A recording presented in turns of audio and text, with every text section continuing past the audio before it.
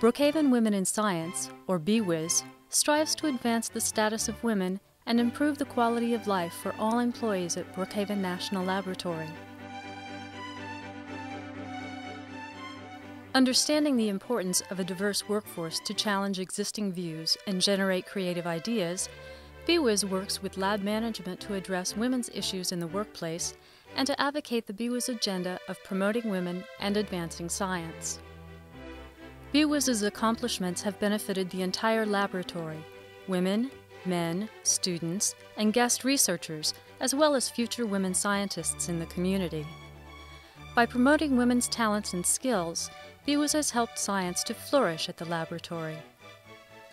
Harriet Martin and Vicki McLean, now Brookhaven Lab retirees, founded BWIS in 1979 with the goal of encouraging students to consider careers in science and related fields.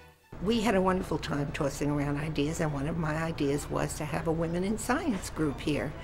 And Victoria McLean got me into, starting it and calling people, and we got it started, and we got stationery and a logo and all kinds of things, and they flocked to us. I mean, at the time we started out with something like 25 members, and that grew.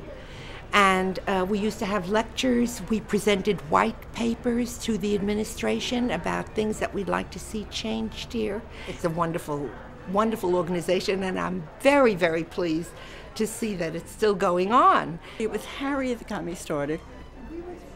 What frustrated me was being isolated, and I never realized how isolated it was till Harriet got the group together, and I started talking to other women who were in science and realized, wow, we were all dealing with the same kinds of problems, but we never vocalized them before because we were surrounded by men. And we suddenly started talking about the problems we were having, and it was such a great experience, and it really helped us become more assertive. BWIS is credited with initiating studies that led to the Child Development Center at Brookhaven Lab, the first newly constructed daycare facility at a Department of Energy site, administering scholarships that benefit local women who are interested in careers in science. What I like most about this award is the fact that it's specifically for women who are returning to school after taking a break. I think all too often schools encourage students to continue straight into graduate school and even further into their PhD, and they tell you that if you take a break, then most likely you're not going to go back, so you should be really worried and you should go straight into school. Holding career days for local high school students, focusing on careers in science.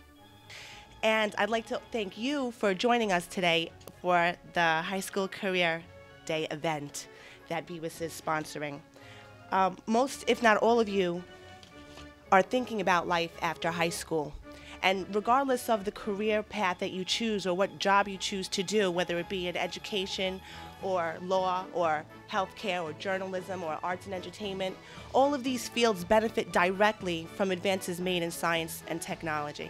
That's part of what makes scientific research so rewarding. Sponsoring talks on science and related topics for the laboratory community and the public.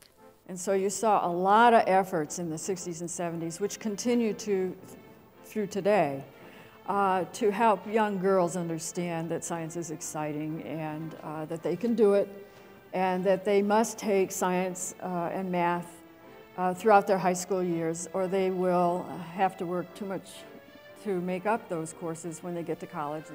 Besides working on issues that are important to women in the laboratory, BWIS members have opportunities to socialize and network at events such as the annual BWIS Wine and Cheese Party and annual luncheon.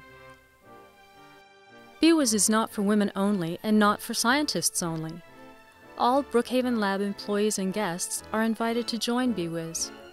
Those affiliated with other organizations who are interested in joining may become associate members.